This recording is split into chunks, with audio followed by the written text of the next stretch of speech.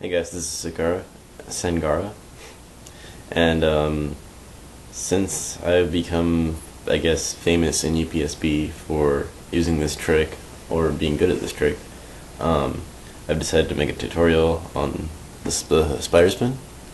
So, the spider spin was invented by Cam, and it was named for the way that the pen spins on top of the fingers, and that's like Spider-Man shooting his web.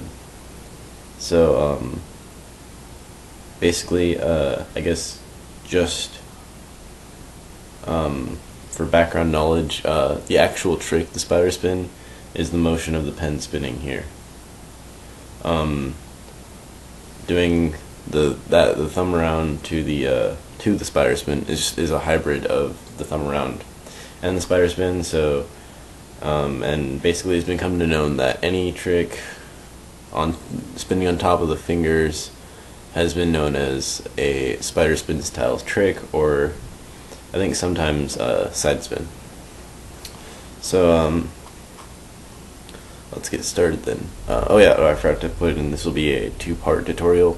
This first part will be the actual tutorial of the trick, and then the next one will be stuff I've been working on, which I would like to call spider spin theory, of using spider spins in a practical way, because it seems like no one has actually been able to do that.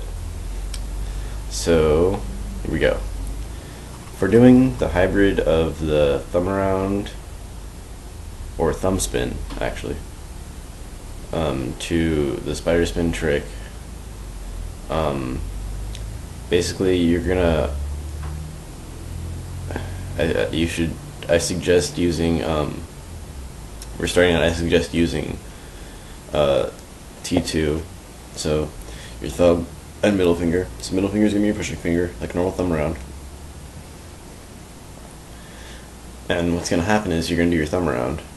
So you're doing your thumb around, and then about right here, this is the one of the key points of the trick in coming into the spider spin, is that you get to here and you have to turn your hand and basically build up a reflex to go like that. Since I've been practicing it for so long, it's become an automatic reflex for me, and it's hard to explain how to learn that, but I will go into that. Building up your reflex in turning your hand, I suggest getting a heavy pen. Well, this is a heavy pen for me, it's a Signo-tipped Comsta.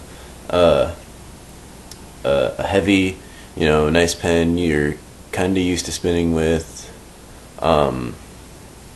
Anyway, so this is the exercise that I personally used to learn the spider spin, because there wasn't any tutorial. I mean, it's possible to learn without a tutorial, obviously, but okay, sorry.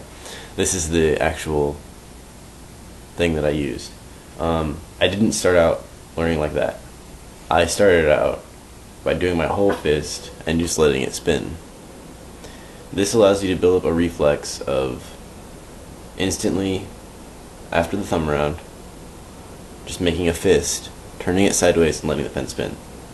I suggest not even trying to catch it at this stage. Once you feel comfortable with, getting the pen spinning on the top of your hand, or your fingers, I should say, that's when I say you should move on. Personally, I can't tell you when you're ready to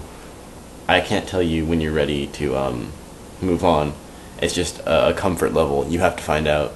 I would say it includes consistency and the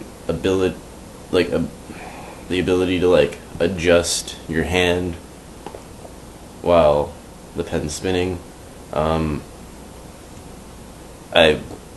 I say that adjusting your hand while the pen's spinning, that just means it's a subconscious thing where you're tracking the pen with your eyes and your hand. Okay, so once you've gotten comfortable with going like that, and I did this constantly for about a week. I really did. It's not really that hard. It just took me a while to build up, the reflex.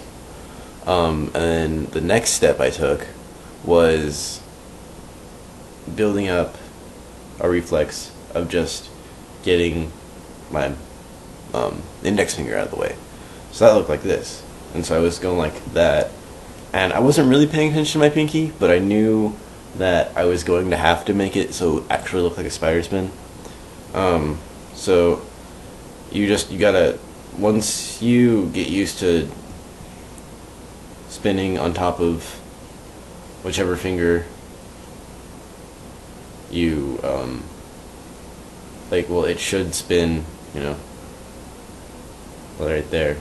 I mean, it's just, once you get to here, the pinky comes naturally, actually. You can make it really pronounced, or you could, I mean, I used to do this for forever, where I like, kept my pinky curled in. But, I think that's really all you need to know. It's just, there's a lot of practice for this trick. A lot of practice for this trick. It took me about 3 weeks to fully understand how to execute it, and I'm still working on my consistency. Like, I still have a lot of trouble catching where I want to catch it, and that's something I will go over in my next video of Spider Spin Theory.